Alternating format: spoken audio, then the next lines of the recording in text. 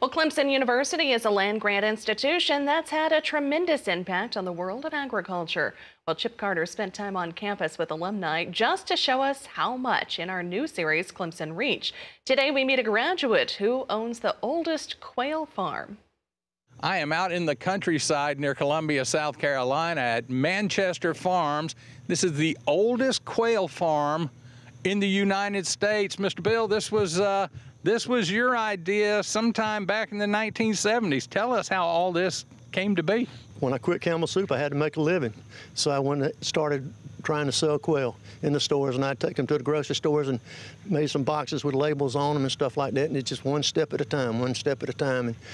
So now you decided to raise the Pharaoh variety of quail instead of the Bob White, which might be a little more familiar to people, but tell us the difference.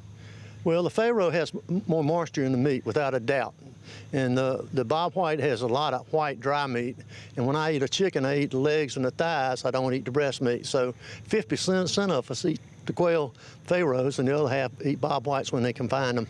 The growth here has been extraordinary. Let's talk about numbers. Let's talk about how many birds do you move out of this facility in a week or a month or a year? It's a lot. Yeah, so we are not necessarily the largest quail farm in the U.S., but we are the oldest. My dad started, there was no commercial quail ever eaten in the country before he opened this farm, and he got in with some retailers and some fine dining restaurants that found out about what he was doing, and it's just kind of exponentially grown from there. And so we sell mostly mainstream grocery stores, as well as distributors that sell to restaurants across the country. And we ship anywhere from 80 to 100,000 birds a week for quail meat.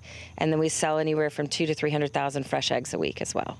What part of Clemson, how did the university prepare you for what you do today?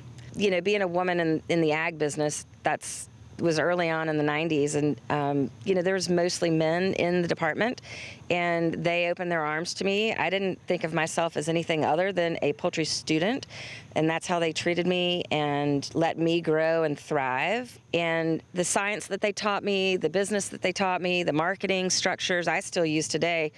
Clemson is just a wholesome environment to grow up in, and it's small, but it's large at its own time. So you don't feel like you get lost, but you feel, you know, that you're connected to it very much. So, and of course the sports program just makes it even better. So that's all part of that Clemson Reach, from the biggest farm to the tiniest bird.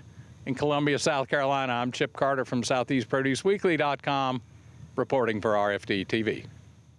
As always, thank you very much, Chip. Now remember to tune in for Clemson Reach. That's every Tuesday and Thursday at 10:25 in the morning Eastern Time on the Market Day Report.